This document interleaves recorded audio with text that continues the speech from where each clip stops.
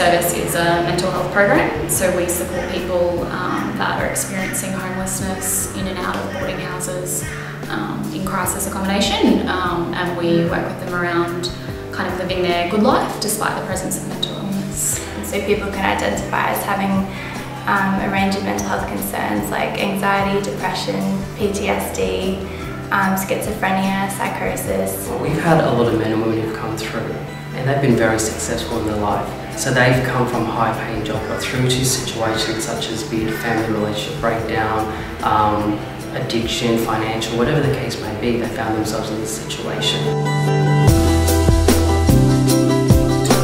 There's a whole plethora of things that people experience that all go hand in hand, you know. Homelessness, mental illness, experiencing domestic violence, loss of job.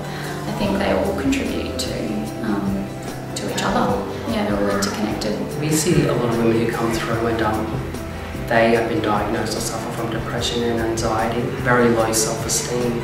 I think what happens is in domestic violence relationships, the perpetrator plays on that person's weakness and really breaks them down. So by the time the women come through, they're in a very depressive state, suffering a lot of anxiousness and anxiety, and so it really impacts on their health and well-being. Both men and women that we work with experience domestic violence.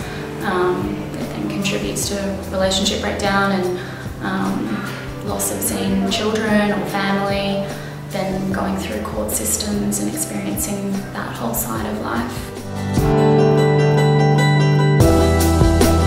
We try to provide them with tools and opportunities for them to move into independent accommodation, whether it's about maintaining budgeting, simple things such as shopping.